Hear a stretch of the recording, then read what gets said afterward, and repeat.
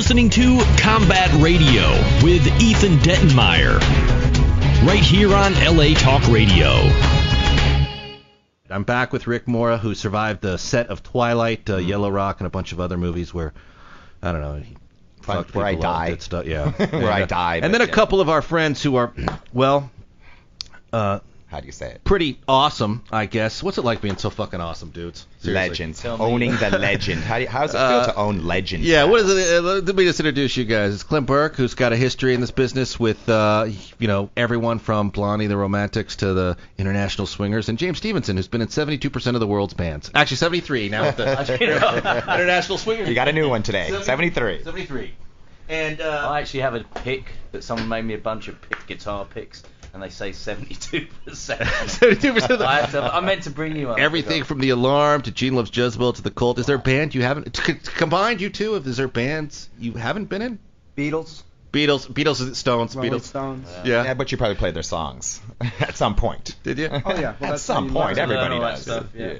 That's the learning curve. I can't tell you how many really rich, crazy experiences I had growing up with every single one of your bands. Yeah, really. All of them. All of them. Wow. All of them. Where's Glenn? How What's much Glenn? mean Glenn too sex hungover to I show up had. with you guys? No, Glenn doesn't drink.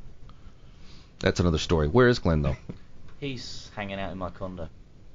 Oh, it's a rough life being a rock legend, isn't it? He actually gave us a very good discussion when he was here on Combat Radio a while ago. Yeah. Hilarious.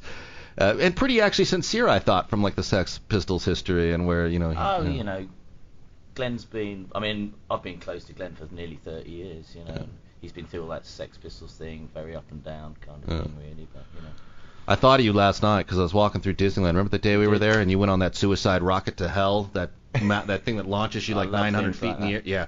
Crazy, man. Don't go to Disneyland with this guy, Clem. They got rides at Disneyland that make you scared? Dude. It's not like Magic Mountain. No, what to say. Hollywood Hell Hotel, right? Is that in there? Oh, yeah, that was good. That's a good one. So you guys got a gig coming up? We've got a whole tour coming up, actually. Ooh. But the first show is tonight, which is free, all ages, Farmers Market, which is on... That's tonight? It's tonight. I'm there. Right. I'm there. Farmers But it's at 7 p.m. It's I'm there. kind of early. No, I like that though because I'm a father. I saw you guys play. Yeah, I saw you guys play there before with Jay. Yeah. Yeah, and it's actually a really cool setting for Very something. cool. A lot of. I'm gonna be there. I had no idea it was at the farm. Why I'll the bring you fuck one of do my I find pics. out about this stuff on Facebook? How long have we known each other?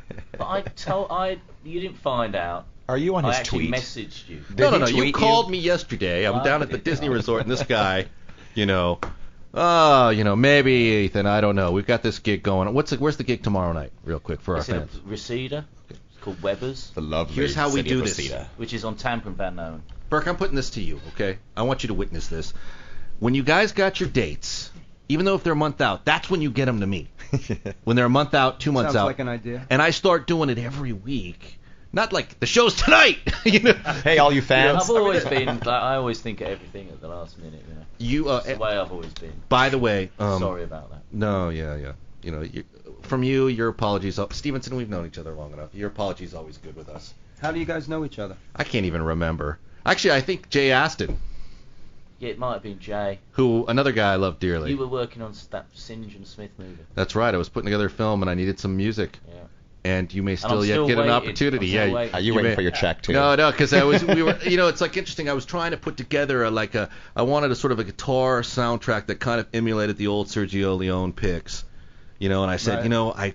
what we need a rock guy. We don't need a composer. I want to get somebody who's kind of an outlaw, and that's I think how you got in the mix, if I remember right. And we were like, let's take an unconventional approach. But it's interesting because now the industry is really kind of getting big on that, and we get hit up for that all the time. Which one of you guys can do music for so and so? Because I think that it's becoming trendy. It seemed like for a while, it's like rock and roll guys weren't appreciated for their ability to put music together that could work for a film. It seemed like, but now that's changed a little bit. People are more. That was called the 80s. That's not hero. That's not Well, hero. people don't buy CDs anymore, so you have to think of other avenues to get your music across. And it was kind of like an evolutionary process artistically. We thought, well, this is all something cool and different that people can take a crack at, and artists can kind of, drum up and be involved in. No pun intended. So, where were you guys last night at the pub? Where was my invite? We were at the opening of Who Shot Rock and Roll at the Annenberg. At the Annenberg, yeah. Oh, were you? Yeah, big And show how was last that? night. It was good. It actually, A lot of old friends were there. Bob Gruen, the photographer, is a really old friend of ours, and he did John Lennon's green card photo. He did that famous photo of Lennon in front of the Statue of Liberty giving the peace sign. So Henry Diltz, L.A. photographer, much renowned, and a lot of other people hanging out. Open bar and.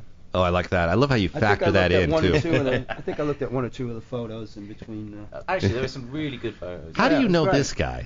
How do you know James? We all interconnect. The International Swingers Band's about friends, I think I met James originally a long, long time ago just in the whole punk rock scene in London. Because you've played in about 62% of the world's bands.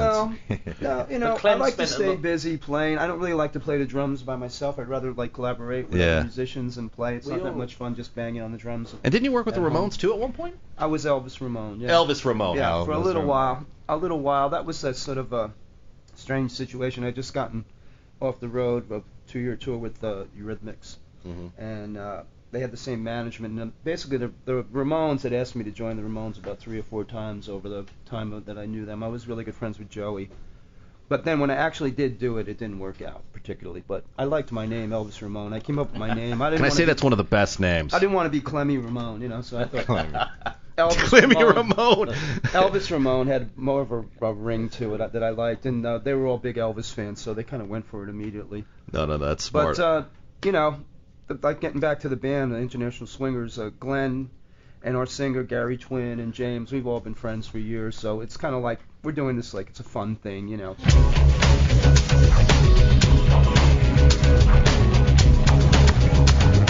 listening to Combat Radio with Ethan Dettenmeyer, right here on LA Talk Radio.